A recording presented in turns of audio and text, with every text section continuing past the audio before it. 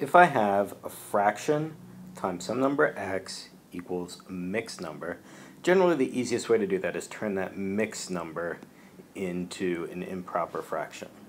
This is meant to represent 2 and 2/3.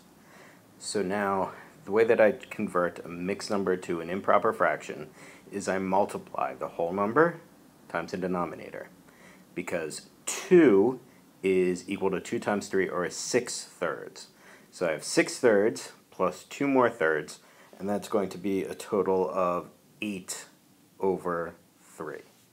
Now, in order to solve for x, I need to get rid of the fraction.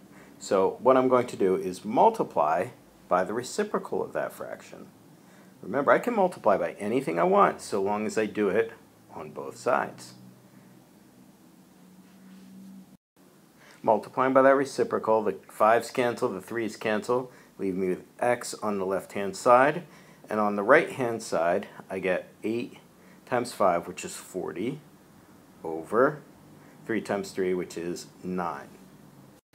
40/9 is not the nicest improper fraction. I can convert that back to a mixed number because 9 goes into 40 4 times. 9 times 4 is 36.